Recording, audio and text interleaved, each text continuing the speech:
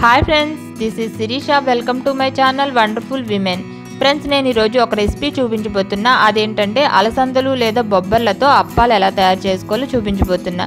వీటిని ఉల్లికారం కాంబినేషన్గా ఈవినింగ్ స్నాక్స్గా చేసుకుని తింటే చాలా బాగుంటాయి. మరి ఉల్లికారం ఎలా తయారు చేసుకోవాలో కూడా ఇదే వీడియోలో లాస్ట్లో యాడ్ చేశాను. సో లాస్ట్న వీడియో ఉంటుంది, చెక్ చేయండి.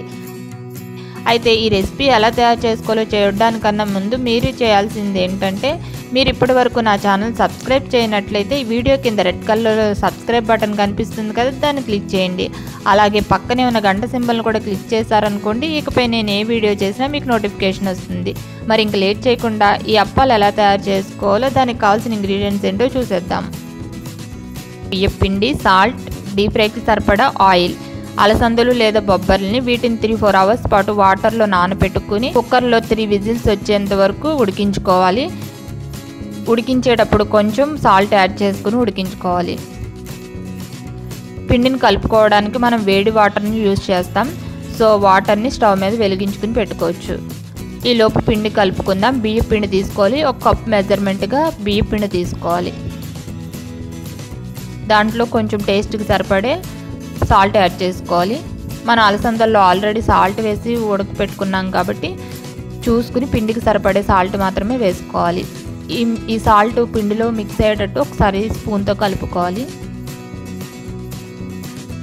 ఇప్పుడు ఉడికించుకున్న అలసందలు ఉన్నాయి కదా, వీటిని వాటర్ లేకుండా తీసి అందులో వేసుకోవాలి.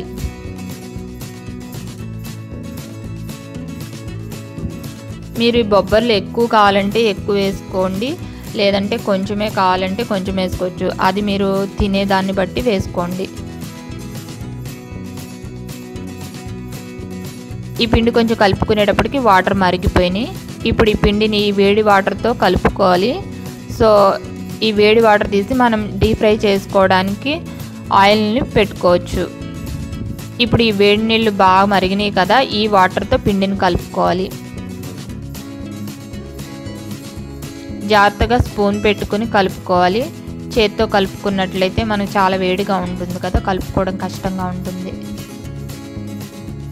వాటర్ ఒకేసారి పోసుకోకుండా కొంచెం కొంచెం వేసుకుని అప్పుడు కలుపుకోవాలి. ఎందుకంటే పిండి జారుగా అవ్వకూడదు, గట్టిగా కలుపుకోవాలి. జారుగా అయినట్లయితే మనం డీప్ ఫ్రై చేసినప్పుడు ఆయిల్ అనేది బాగా లాగేస్తుంది. సో చూసుకుని నెమ్మదిగా కలుపుకోవాలి. కొంచెం కొంచెం వాటర్ వేసుకుంటూ కలుపుకోవాలి.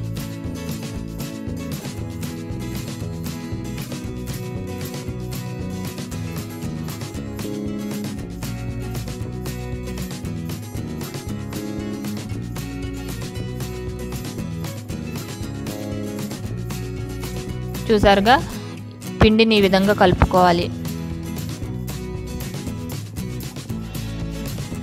ఇప్పుడు అది కొంచెం చల్లారిన తర్వాత చేతితో కలుపుకోవాలి.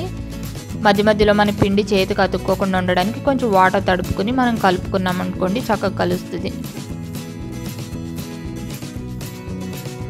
ఇప్పుడు మనం అప్పాలు తయారు చేసుకోవడానికి ఒక ప్లాస్టిక్ షీట్ తీసుకోవాలి. షీట్ తీసుకుని కొంచెం పిండిని తీసుకుని ప్రెస్ చేసుకోవాలి. మనం అప్పాలు తయారు చేసేటప్పుడు కొంచెం ఆయిల్ కానీ వాటర్ కానీ తడుపుకుని అప్పుడు మనం ప్రెస్ చేసుకున్నాం అనుకోండి, అవి ఈజీగా ప్లాస్టిక్ షీట్ని వదిలేస్తాయి.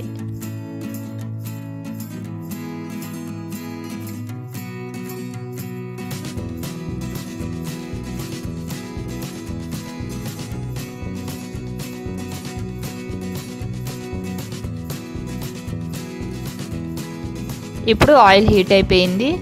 ఇందులో మనం తయారు చేసుకున్న అప్పాల్ని వేసుకుని ఫ్రై చేసుకోవాలి.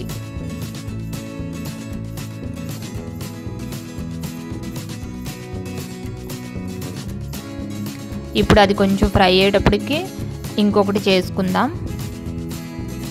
వీటిని లో ఫ్లేమ్లో పెట్టుకుని గోల్డెన్ బ్రౌన్ కలర్ వచ్చేంత వరకు ఫ్రై చేసుకోవాలి.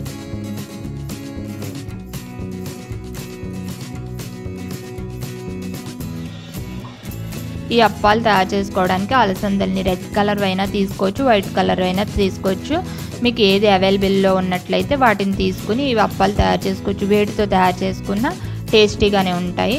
రెడ్ కలర్తో చేసుకున్నప్పుడు ఏంటంటే అవి కొంచెం రెడ్ కలర్లో కనిపిస్తాయి. వైట్తో చేసుకున్నట్లయితే మొత్తం వైట్గా కనిపిస్తాయి. అంతే డిఫరెన్స్.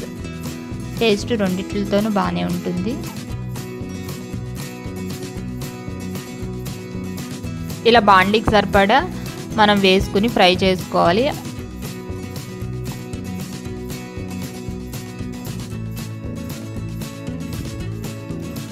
ముందుగా ఫ్రై అయిపోయిన వాటిని ముందుగా తీసేసుకోవాలి.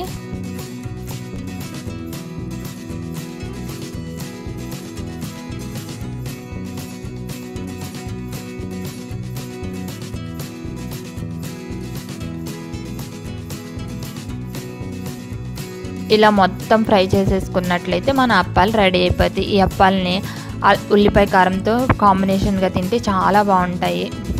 సో మరి ఉల్లిపాయ కారాన్ని ఎలా తయారు చేసుకోవాలో ఇప్పుడు చూద్దాం. దానికోసం ఉల్లిపాయలు, వెల్లుల్లిపాయలు, కారం, ఉప్పు ఇవి ఉంటే సరిపోద్ది.